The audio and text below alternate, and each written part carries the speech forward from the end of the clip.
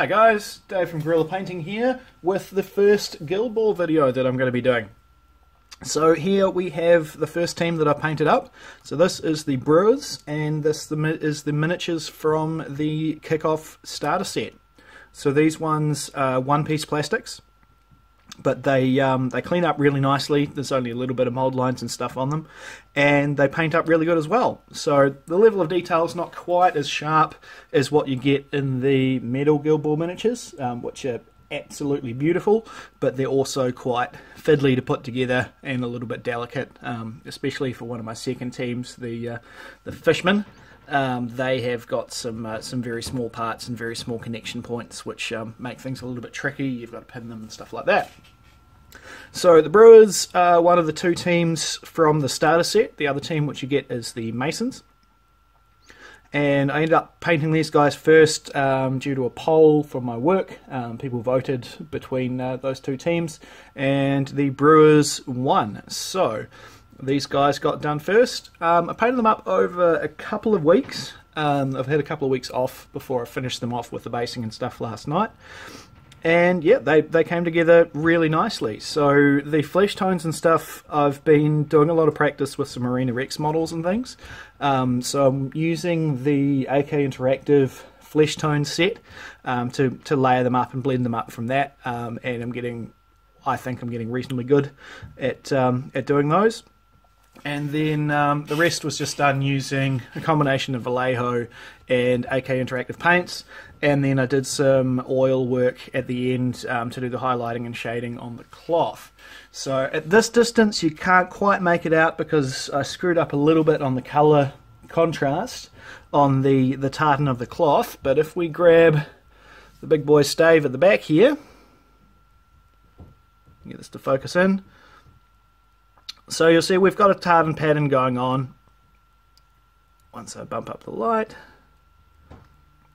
So there's two different greens and an orange going through there. So it's fairly subtle when you're looking at it through the camera, but it picks out all right with your naked eye. So that was just done doing the orange lines first, and then doing a thin dark army green line using a 000 brush. So came out quite nice. I didn't do anything over the top as far as with the leather work and stuff. I haven't actually gone back and done much in the way of highlighting yet because I wanted these guys sort of done up to a good tabletop standard so I could move on and start working on some other teams, and then I'll go back and do some more sort of polishing work at the end here. So fairly happy with how the sort of fountain of beer foam coming out the top of his keg came out. So that's stave. Then I'm probably going to get the names of these two wrong. One of them is Hopper, one of them is Tapper. So I still need to paint this one here, his pipe. I've forgotten about that, and I'm going to tidy up the ropes a little bit because I'm not quite happy with how those turned out. But the cloaks and stuff gave quite a lot of space to work on that tartan here. You can see it a bit more clearly on these guys. So what I did, where there's multiple pieces of cloth joining, I tried to keep the angle of the tartan slightly different, just to show that these, it's not high tailoring. If you look at the stitching and stuff like that, they've repaired stuff fairly workmanlike, so they wouldn't have been matching up the cloth and everything perfectly fine. So there's those two. And we got Friday. I'm not really happy with how the white turned out on her shirt and on the apron there, so I may do a little bit more work with some other colours on that, but I'm pretty happy with how the Ugg boots and stuff turned out. And I need to just go back through and just do a little bit of work on the hair, just doing some highlighting and stuff. So that's Friday. Then we got the cat.